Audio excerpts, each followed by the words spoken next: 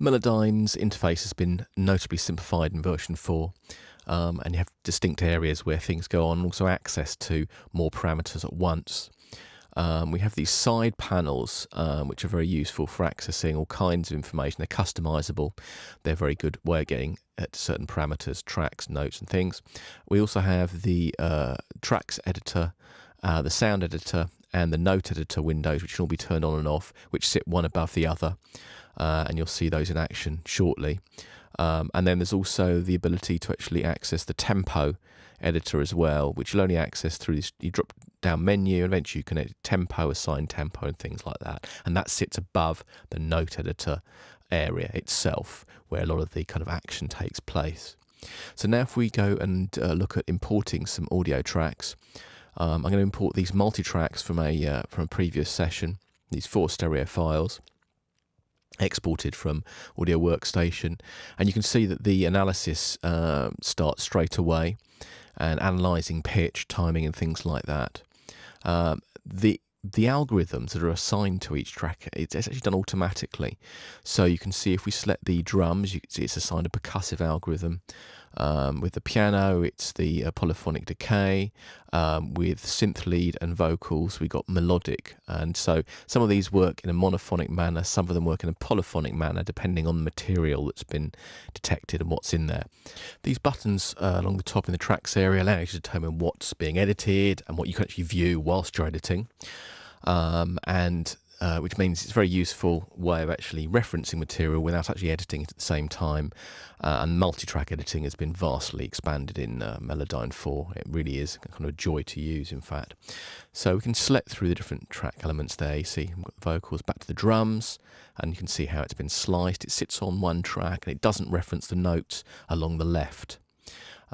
So this is actually showing you this percussive material rather than melodic material. What's really interesting as well is I imported all these audio elements, and immediately the tempo was detected, and it used the drums as reference mainly here. We're going to edit tempo, and we zoom into this tempo area here. Try and get a little bit the right zoom level so we can actually see what's going on. You'll see there's a tempo curve, and it's automatically created this really nice tempo curve that actually that tracks the tempo brilliantly well. And you'll find that Melodyne actually does a pretty good job even with non-percussive material as well, in terms of tracking the tempo and trying to work out what's going on. It also done a pretty good job in terms of the leading notes and things like that. So it really does an excellent job. Now you can edit the tempo if you want and redraw that curve. You can make it tempo constant, which literally just does a flat line. So you can now, it goes to about 60 BPM in this case. It's kind of the average of what it was before, flatline tempo. If we undo that, we can also export the tempo, bring that window up, flick to tempo map, entire length, export, and we can create a tempo map which creates a MIDI file with the tempo map in there, which we can just drag straight into our audio workstation. So it does a really fantastic job of managing tempo on recordings that weren't recorded to a click or anything like that. A really nice feature of Melodyne 4. And of course there's lots of other features and things we can do with tempo there. What I'm going to do now is dip into using the sound editor, and I'm importing this drone. Sound editor is a really interesting part of Melodyne 4. You can do some really quite crazy stuff. You can see this drone has been detected, interestingly, as a polyphonic file. Now, of course, it is, I guess, strictly speaking. I'm using scale snap there to ensure that anything I do inside here will actually conform to what Melodyne has calculated as the scale, so I can shift individual elements. And a drone like this, really, they're going to kind of be harmonics rather than definable notes. But it does allow you to do some quite interesting things in sort of sound design terms, and definitely worth playing around with. A lot of trial and error, certainly, but you can actually reshape the harmonics of a sound in quite interesting ways. And this is obviously without actually accessing the MIDI notes or anything like that. And you can do it mid-held note or chord. Now, in the sound editor, we also have lots of new parameters to play around with. Actually change the spectral balance. the spectral balance in terms of the dynamics between notes, so how varied the notes are between one another, harmonic balance. We can adjust the low and high harmonics separately, and this is done obviously for each of the notes. We can also do the harmonics together. We also have lots of sliders which allow us to adjust the balance between odd and even harmonics, introduce comb filtering, all kinds of really weird and wonderful things that do either improve, change, or ruin the spectral balance, depending on what you're trying to achieve or how familiar you are with the controls. But as I said, lots of trial and error really in terms of what you're doing here. It can be very interesting though. Resynthesize, as you'd expect, resynthesizes the elements, so basically creates a synthesizer which actually plays back the harmonics of the sound and allows you to adjust the spectrum, formant and amplitude envelopes for each note, which is quite mad. What I do now though is go and select that audio and actually go into the algorithm and choose the melodic algorithm.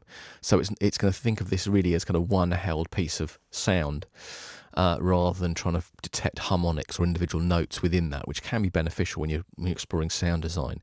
Now what it's done, it's actually set it up as a series of, it thinks there are a few notes in there, so I'm using the note separator tool to turn this into, in effect, one blob of audio. And blob is the technical term there, which Celemony used for the Melodyne audio detected notes. Now I'm going to reset the sound editor parameters so we can actually play around and actually see what else we can get out of it, but using a different algorithm here. I can obviously change the formant of that sound. Let's move the cycle range around a little bit so we get this just portion here.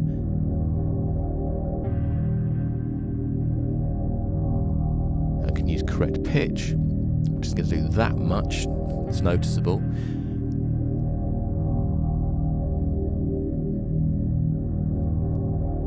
But I can go in and actually also adjust things like the pitch modulation, so that kind of the vibrato element of the sound there, and flatten it out a little bit more. It kind of does some pretty few weird and wonderful things there. If I readjust the formants, use the harmonic sliders to create comb filtering, go to synth mode and resynthesize what's going on. Again, lots of trial and error in terms of what you do here. In fact, this is a lot of stuff that's actually been going on under the hood with Melodyne before, which is kind of hidden. It detects a lot of these elements, but it uses them in the calculations. And now you have access to ways of adjusting them. So we'll now look at changing the spectral envelope, and this happens, it's on a per note. This thinks is one long note, so this is the envelope, so each time the note starts, you get this change of spectral balance, change in formants.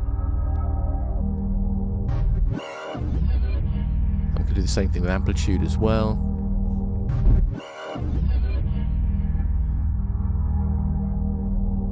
For some weird and wonderful effects. Play around with the pitching.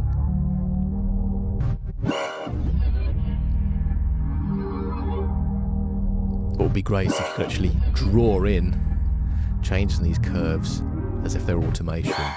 So maybe something for Melodyne 4.5 or something like that. So we've got that, and then I'm going to look at what we could do with a more traditionally polyphonic element, and that is with the with a piano. So piano chords here. Now, of course, this isn't about correcting vocals. We're looking at sort of more extreme abilities to play around with audio here. You will have seen lots of people explain how to sort of deal with vocals and things like that, and I guess Melodyne 4 is interesting because of these more unusual things that it can do. So I've got piano chords.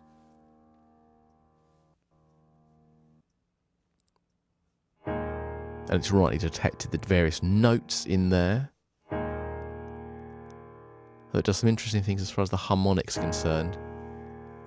Now we can adjust our spectrum, our formant,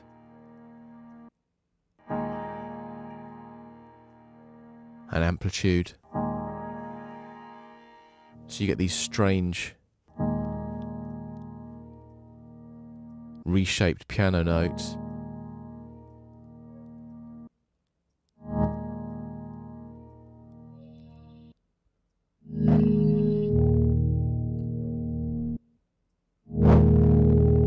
You can alter the EQ, which rather than being an EQ in the traditional sense, just changes the way in which the relative balance of those harmonics in there. Lots to play around with in Melodyne 4.